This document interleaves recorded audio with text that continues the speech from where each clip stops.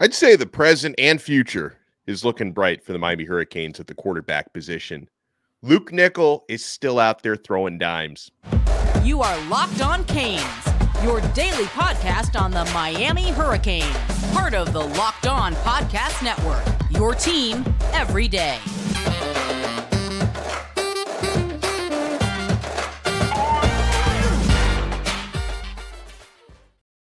Happy Monday, if there is such a thing.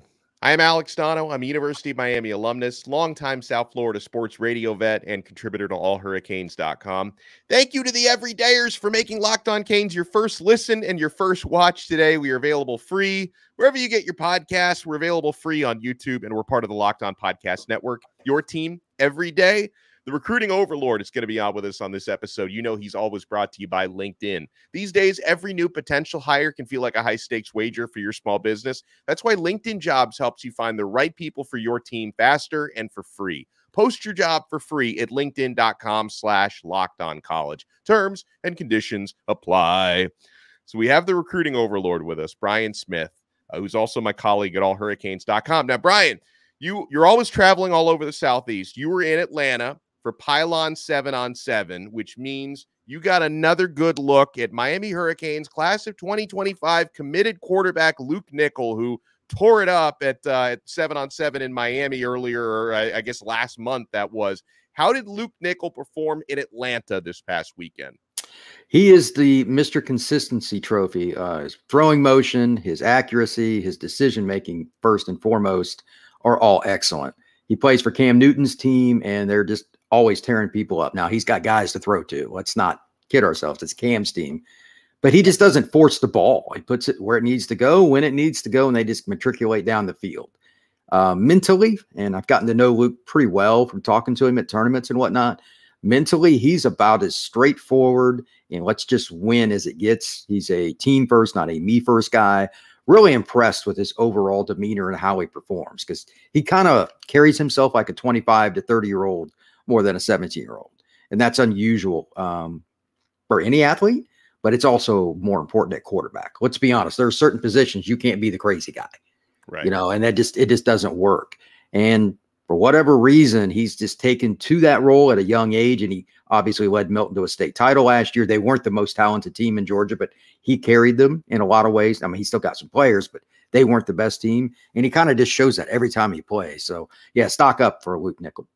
Yeah, and Luke he's heading into his senior season at high school, and even prior to his junior season, he was committed to Miami. So Miami got in early with this one. But then it's also worth noting that he can't sign a national letter of intent yet. But the impressions that I've gotten from this young man, we've had him on the show before, is he's about as locked in as you can possibly be without having signed the binding letter. So I take it you feel the same way, Brian, that it would take a lot for another school to pull Nickel away from Miami at this point. The only way I could see that happening is if Dawson left. And anything's possible. If, some Power 5 school offers him a job, he's probably going to take it. But other than that, yeah, he really likes Shannon. That's his connection. And he gets along really well with Mario as well, which Mario is pretty likable. I haven't talked to a recruit yet that didn't like the guy. So I think they're in good shape there. We talked off the record about just going to Miami, visiting, and guys he's recruiting, players he's played with. He does not care really about the other programs coming after him. Now, when you saw Nickel earlier this year at Battle Miami 7-on-7, you described it as like one of the best 7-on-7 performances you've ever seen by a quarterback. Well, was he that good again at Pylon? I don't know if I'll ever see quite what I saw at Battle. He hit something like 15 or 16 of his last 17 throws or something towards the end, and they won the title. And that's our, for lack of a better term, the Super Bowl of 7-on-7s, because everybody in the country, for whatever reason, comes to that tournament in early January, and he was just on fire. But he was still good. And again, it was about consistency. Teams try to play soft because he's got Chris Henry and he's got C.J. Wiley. He's got all these players, Ryan Mosley, major Power 5 receivers. If you just play straight man against them, it doesn't work well. A couple of times when teams did run man, first play, he just went over the top and they scored. They have too much talent. So he took what they gave him, which again shows his mental capacity. Just be patient, make sure you hit the right guy, don't force it down the field. And they just are surgical in how they do it. It's a lot of fun to watch.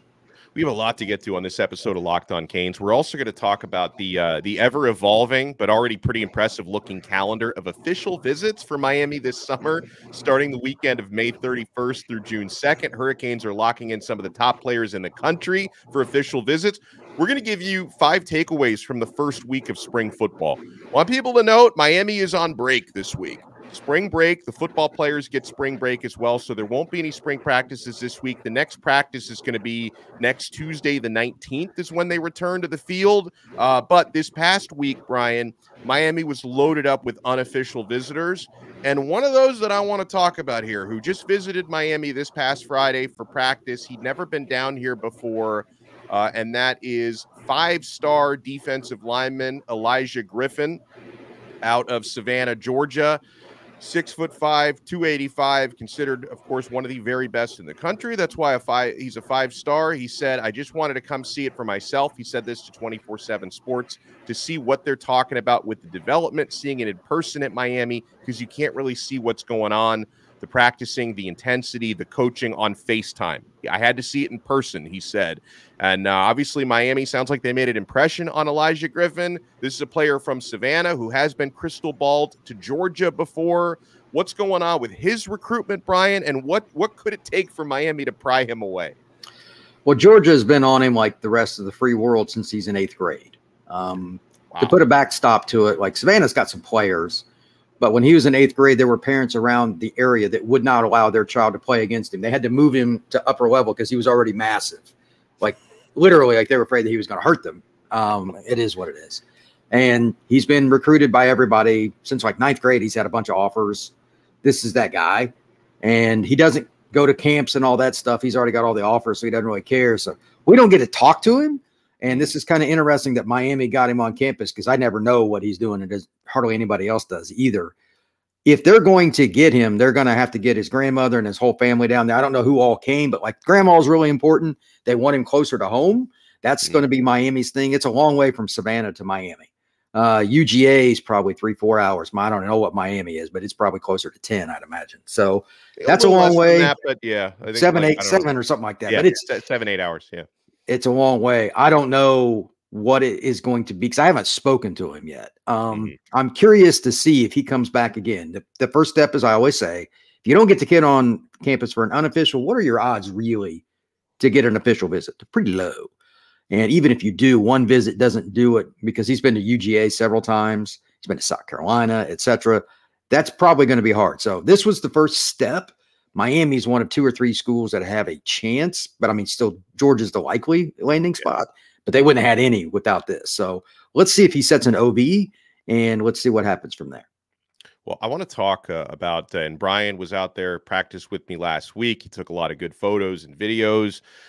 Top 5 takeaways from the first week of spring football, because there have been some surprises. Right? I come into these things pretty optimistic. Certain areas exceeded my expectations. Other areas, maybe a little bit of a concern, but there still is another transfer portal window coming up. So, guys, you want to keep it locked right here. We're talking Canes football. We're talking recruiting with the recruiting overlord, Brian Smith, on this brand new episode of Locked On Canes. I am so thrilled that Fire TV is part of the Locked On family, because I've been using this for years, guys, and I can't live without it because I need to be watching sporting events live, on demand, you name it, guys. Fire TV is your destination for sports. Live games to highlights to in-depth analysis. Fire TV offers amazing viewing experiences with smart TVs, as well as the Fire TV stick that you can plug into your existing TV that provides access to millions of movies and TV episodes, as well as free and live TV. Whether it's opening weekend for baseball or the college basketball tournament, you're going to want to have Fire TV. Fire TV recently created the Fire TV channels to deliver a constant supply of the latest videos from your favorite sports brands, all for free. And that includes all of us here at Locked On and most of the big pro leagues and college conferences as well. Fire TV lets you dive into all the game analysis, highlights, and more to keep you up to date on the latest in the world of sports, March Madness, NBA, MLB, and lots more. Not to mention great news, entertainment, gaming, travel, cooking videos as well. Check out Fire TV channels on Fire TV and Alexa devices. If you haven't checked out Fire TV channels, you should. Trust me on this. To learn more, visit Amazon.com/LockedOnFireTV.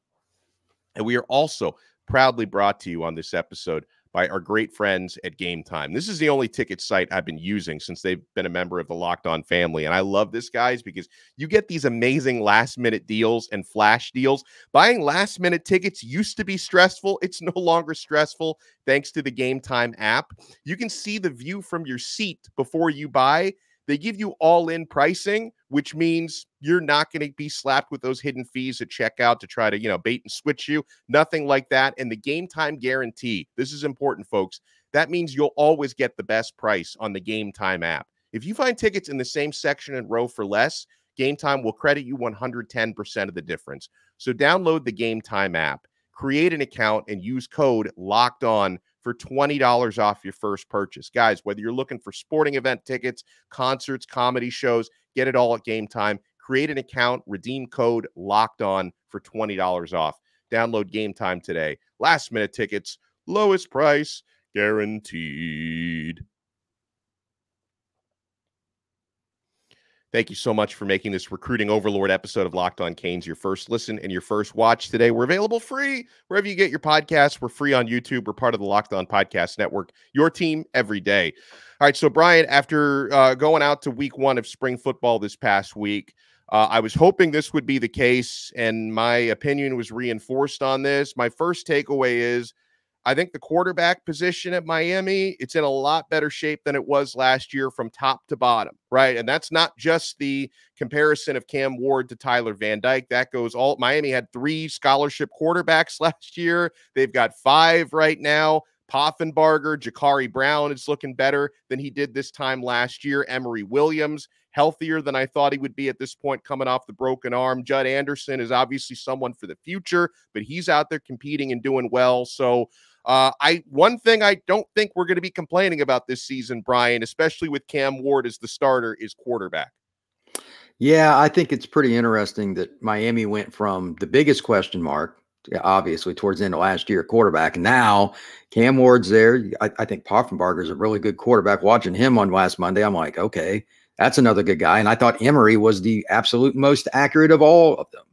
So name how many teams in the country have 2-3 starters that are accurate. And then you got Jakari, who's still developing, who's got a gun, and he made some really good throws too.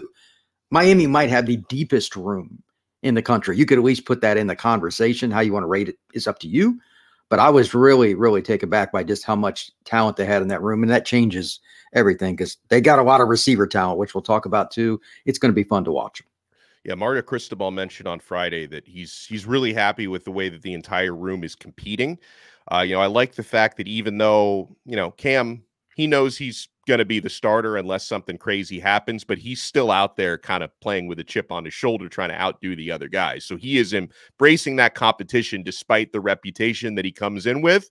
Shannon Dawson mentioned something, Brian, on Monday that, to reinforce your point, Dawson can't remember any other time in his coaching career where he's had, that many quarterbacks with experience who need to get reps in spring football, because that's a lot of reps to go around between, 4 guys with experience. Obviously Judd probably getting a few less reps than the other guy being the early enrollee freshman, but Emory, Poffenbarger, Jakari, Ward, they all need significant reps in practice. So he's never had like a rotation that big and that deep in a spring football session before. I was thinking about this the other day. Name another team that has 4 guys that have started college football games on their roster right now at quarterback. And there might be. But maybe. Like, that is, even for the transfer portal era, that is pretty rare. So they're going to be able to not only help one another, but they'll be able to help receivers, running backs, everything from protections, how the running game should work.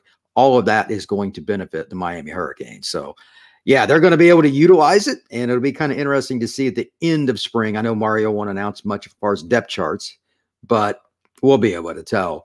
One of those guys has to be 4th string, just mathematically. Right. It's just that's fact. And, they always worry about putting out depth charts because guys leave. Well, there's going to be a lot of oars on the depth chart. Like starters going to say first team Cam Ward, second team is going to be Jakari Brown, or Emory or Poffenbarger. So they're going to keep a lot of oars on there to keep these guys happy. Well, I don't know how much that'll work. I mean, we'll see. But, I mean, if they can keep all 4 of those after spring, good for them. That's going to be quite a task. Yeah. But obviously that is your objective. If you have depth at quarterback, you have a much better chance to win in September.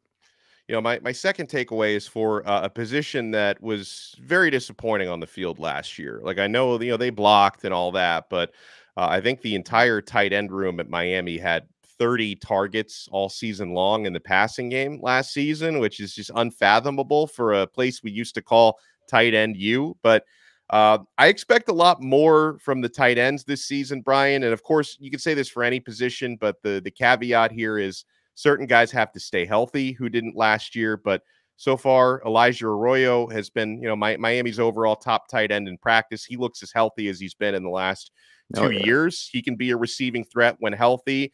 The Riley Williams development, Brian, is interesting. Mario Cristobal said on Friday that Riley Williams is up to 260 pounds. You know, at 6'5". He's looking strong out there, and he's got, you know, played basketball as well growing up. He's got very good hands. He's making some plays. So I think I expect even more from Riley Williams this year. And then Elijah Lofton is a wild card, Brian, because he looks like he can get on the field this year, because that young man can do a little bit of everything. This is a package situation, and Miami did not run what Alex Mirabal, Mario Cristobal, Dawson, and all them really wanted to last year, because they didn't have Arroyo. That's one. And they didn't have enough depth, period. You got a guy like Jackson Carver would play at a lot of places early. He's now in a situation, he's in a log jam. They've got guys. Riley, as you noted, he made a one-handed catch last week when I was at practice. I was like, holy cow. So he has very special hands. They have players. Now, those packages, you can put Riley out wide. You could put Cam McCormick at H-back. You could put Lofton at H-back. You can go with one running back, two tight end sets that still have pass receivers at tight end. Last year, that wasn't the case. When they ran 12 personnel last year, they were probably running the football. And when you give it away, it's not very easy. So having Cam Ward behind center and being able to use more packages, you can put Lofton in the slot if you wanted. You could put Arroyo in the slot. You could do all kinds of things, and they will be very, very difficult to defend. Every time we have access to Shannon Dawson, the OC, I always ask him about the tight ends. And he even, at the end of his answer, he even said, hopefully you guys this year are not asking me about using the tight ends more. So he knows those questions. Sure. You know, they happened a lot last year. He thinks that group is going to get utilized a lot more. Third takeaway for me, Brian, and, you know, admittedly, I didn't get to watch this group as much as I would like to, but I did watch them more closely the second day than I did the first. Linebacker is intriguing to me.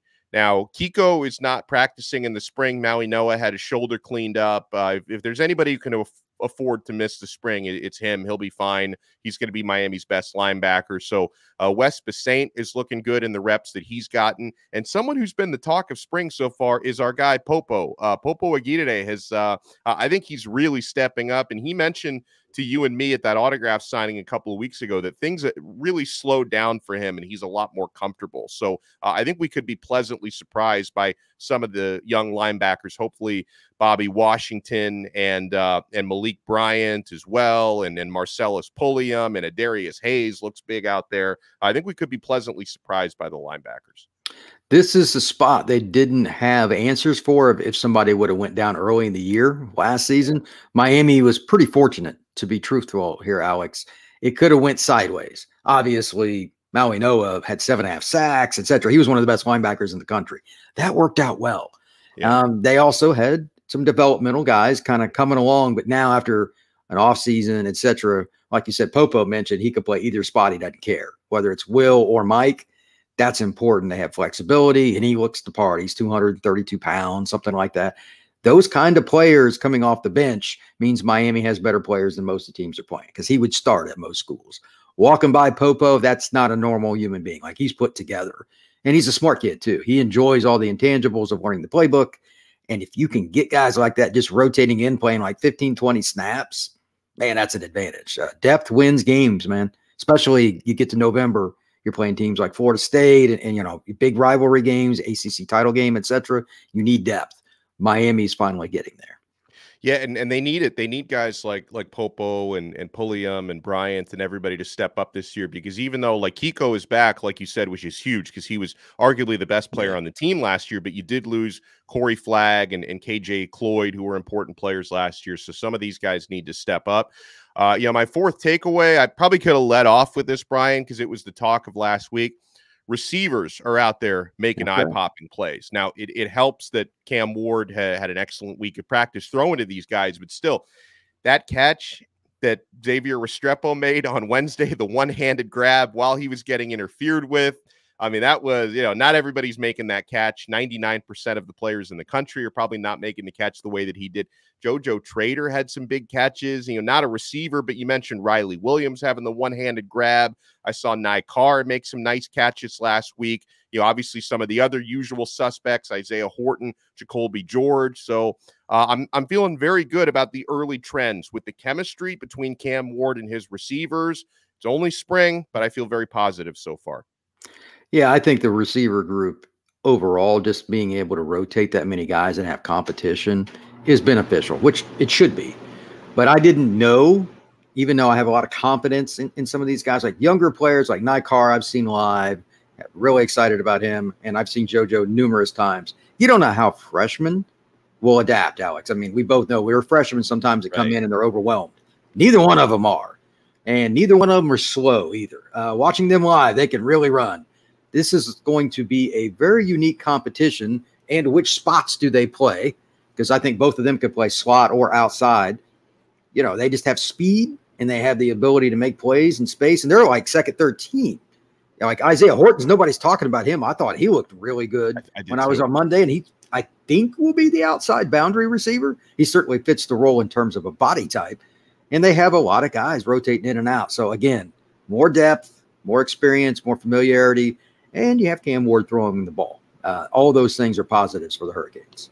Yeah, and then one that's more of a question mark, for my fifth takeaway, I think defensive back is a work in progress. I don't think it's completely fair to judge that group based on the first week of spring because you had some important corners who aren't practicing yet. Damari Brown, Robert Stafford, I didn't see out there last year. So the cornerback room looked especially thin. The safety room, you got big shoes to fill with Cam Kinchins and James Williams no longer there. I thought Mish Powell and Savion Riley had a good week of practice overall. Mario Cristobal said on Friday that this is a really important period for Jaden Harris to step up. I thought Jaden did pretty well as the Cam Kinchins understudy last season. But still, I mean, I would say, and defensive back, I will note on their behalf, Wednesday, the receivers made a lot of big plays in the one-on-ones on Wednesdays. I thought the defensive backs bounced back pretty well on Friday and held their own and made some more plays. So I think we're seeing a nice competition between the receivers and DBs, and that's a good receiver group to train against. Yeah, when you don't have guys like Damari out there, you're not going to get the 100% litmus test. I mean, I think Damari is a future NFL player. He wasn't in practice when I was there, and that's just part of it. Guys go out for whatever reason, come back into the lineup. They want to keep them healthy in spring as much as they can. I want to see him in September far more than I do in March. So I'm cool with that. But at the same time, we didn't get exactly what we wanted to see when we watched all of it. Now, with that being stated, here's an opportunity for some other younger guys to get chances too, and other players that you may not hear about. So that's what spring ball is about. There's always one or two guys at the end of spring. You're like, we didn't talk about this guy at all. And then at the end, there he is. He's on 2 deep and he's competing. So maybe it'll be one of the defensive backs for the Canes. When we come back, we got to talk about this official visit calendar. And by the way, Brian has been all over it. If you go to allhurricanes.com, right there on the front page right now, you will see the official visits that have been made official so far, if that makes any sense. And there are obviously others that will get locked in between now and the summer, but Miami's going to have some of the best prospects in the country visiting throughout the summer. So, folks, we will talk about that when we come back. You know what you want to do? You want to keep it locked right here as we are only getting started on this brand new episode of Locked On Canes. I'm only getting started with LinkedIn Jobs. And LinkedIn, they're nice enough to sponsor these recruiting segments. Every time we get Big Brian on, we break it down. And when you're hiring for your small business, you want to find quality professionals that are right for the role. That's why you have to check out LinkedIn Jobs. LinkedIn Jobs has the tools to help find the right professionals for your team faster and for free. LinkedIn isn't just another job board. LinkedIn has a vast network of more than 1 billion professionals, which makes it the best place to hire. It gives you access to professionals you can't find anyplace else. LinkedIn does all of that while making the process easy and intuitive. Hiring is easy when you have that many quality candidates. So easy, in fact, that 86% of small businesses get a qualified candidate within 24 hours. LinkedIn knows that small businesses are wearing so many hats and might not have time or resources to hire. You have 2.5 million small businesses using LinkedIn Jobs for hiring. Make yours the next. Post your job for free at linkedin.com/lockedoncollege. That's linkedin.com/lockedoncollege to post your job for free. Terms and conditions apply. Thank you so much for making Locked On Canes your first listen and your first watch today. Hey, for the everydayers, if you want to take that everydayer experience to the next level, sign up and try it free for 2 weeks. Our exclusive Locked On Canes Insiders chat. I include the link in the show description below. When you become a Locked On Canes Insider, you get text messages directly from my phone to yours and vice versa, one-on-one questions and answers, recruiting scoops, spring practice updates. Try it free for 14 days. Click that link below. Become a Locked On Canes Insider. Then if you like it, you can opt in after 2 weeks for $4.99 a month. We give you a lot of added value on there. And by the way, allhurricanes.com. Make sure you check out the website, especially today, because Brian, let's take a look at that first official visit weekend, which starts May 31st. TJ Alford, who did come for an unofficial last week, the linebacker out of Vero Beach, is going to be here for an official. Marion Dye, defensive end out of Elkhart, Indiana. Lamar Williams, who's already committed to Miami, the offensive lineman out of Tallahassee. But as we always say, Brian, it's not just about recruiting. It's about keeping your crew. You never stop. Even the guys are verbally committed to you. And that's a nice weekend. And again, more names could be added to this list, but certainly a guy like TJ Alford is one that I look at and say, I hope Miami can gain some ground there. That's a player that I have heard every rumor about possible on where he's going to go. So Florida, Florida State, Miami, Ohio State, etc., UCF, everybody's after him. And being from where he's at, Vero's a good program, but it's at the end of Highway 60. Been there many times. I don't know. I've given up figuring it out, but getting him back on campus was important, and they've got an OB set. This would be a very long recruitment for Tarvos. TJ, he's a really good player, and everybody wants him. Miami's in the mix, and this is yet another class. They're going to really try to get some linebackers every other year. You know, you want to load up on a spot. This is one of their prime targets. We'll see where he goes. That's a great one. The Dye kid is really intriguing. He's from Elkhart, Northern Indiana. Not a normal place. He's a freaky athlete, though. 6'4", 6'5" kid that's an edge rusher. Fits the profile, kind of like Marquise Lightfoot last year. And then, of course, Williams is an offensive tackle that they prioritized early in the process and they really like, and he's already committed. So good start for the Canes. Let's take a look kind of together with the June 7th and June 14 weekends. So June 7th, Adonis Curry, who's a cornerback out of Lancaster, California. He's going to be here. Cortez Smith, who's an interior offensive lineman out of Lilburn, Georgia. Then June 14th, it's going to be a busy weekend. Myron Charles, who I love, defensive tackle out of Port Charlotte. Chris Ewald, who has recently been projected to Miami in an RPM prediction on 3. Chris Ewald from Chaminade, great player. Joshua Moore, who's a wide receiver out of West Broward. DJ Pickett, who's my favorite player in this entire cycle. The defensive back out of Zephyr Hills High School. Zayden Walker, who's a linebacker out of Ellaville, Georgia, another excellent player. Who are some of the standouts, Brian, for those June 7th and June 14 weekends for you? How many do you want to pick? This is an elite group. These 2 weekends really are. All of those kids can more or less pick their school. There isn't one that's not. Adonis Curry, I'm most curious about because he's a California kid. I don't know anything about him, but I've just watched his film, and he's a really long corner. Don't have much insight onto him because I haven't met him yet. Cortez Smith, his recruitment's about as contested as it gets, being from where he's from, Gwinnett County, just outside Atlanta, Georgia, Tennessee, all the normal programs involved. I was with Myron Charles actually yesterday in Atlanta. He was at the 5-on-5 competition. He's a really big defensive tackle that a lot of people want. He'll probably stay in state. He doesn't like cold weather. He was shivering yesterday in Atlanta. I'm like, yeah, you're staying down. So I was making fun of him, telling him that I thought he was going to commit to Minnesota. I won't repeat what he said to that. But Chris Ewald, in my opinion, is the most important corner on the board because he's a South Florida kid. They have to start getting the elite South Florida corners. Miami has missed on them for pretty much the better part of a decade. And this is a key player. Auburn and Georgia and all these programs are coming after him. Really important. Joshua Moore is one of the freakier athletes in the country. He's a wide receiver, West Broward kid. And then, of course, Pickett If you need any information about Pickett, you haven't watched this show much because we certainly talk about him. Might be the best player in the country, 6'4" corner. He's rare as it gets. And then Zayden Walker, many people have as the number one linebacker in the country out of Georgia. A lot of people think UGA is the team there, but Miami's right there as well.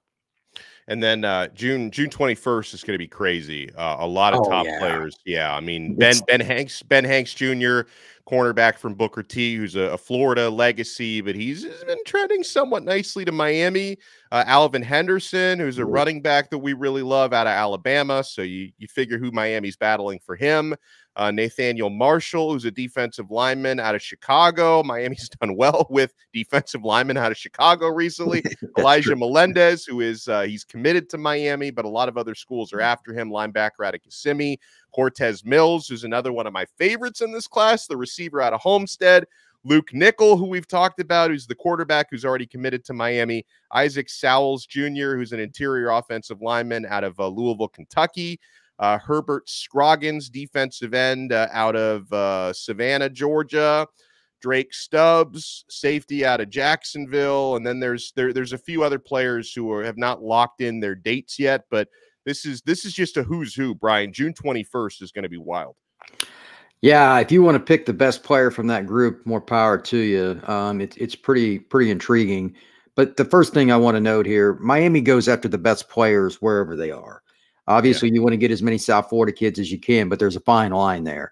Like Alvin Henderson had 61 touchdowns last year at his high school in Alabama. He can go wherever he wants. Yeah, Miami would like to have him on the roster. You know what I mean? Nathaniel Marshall's a kid I heard about when he was a sophomore in Chicago. Yeah, Miami would love to have him on the roster. But you still have Cortez Mills right down the road in Homestead. He is a priority. He was dominant in Miami's Under Armour. You got Luke Nickel coming in. You got Herbert Scroggins, who I saw live last year from Savannah. That is a dude that could play outside linebacker, edge, whatever. He's just a really good football player. And then Stubbs is as good a safety as there is in the country from Jacksonville. Miami's really spreading it around, trying to get the best kids on campus. I love it. And of course, we'll be talking a lot. And there are going to be more unofficials, of course, happening throughout spring football. When we get closer to those OVs, Brian Smith is going to be our guy to break all that down. Make sure you check out his work at allhurricanes.com. Make sure you check him out all over the Locked On Network, talking recruiting, and follow him on X at FBScout_Florida. Make sure you follow us as well. If you follow us at Locked On Canes, we will follow you back. Brian, thank you so much, sir, and enjoy the rest of your week coming up. Thank you very much. We'll talk to everyone again next time. Oh, by the way, talk to everyone later tonight because I'm going to be talking with Jalen Hollywood Bell. We will be talking with a four-star corner who just took an unofficial visit to Miami this past week. I want to check out with Mr. Hollywood and see how he enjoyed that Miami visit, break down his recruitment a little bit. He officially got his Miami offer during his visit on Friday. So we'll talk to you guys again later tonight on another episode of Locked On Canes, part of the awesome Locked On Podcast Network. Your team every day.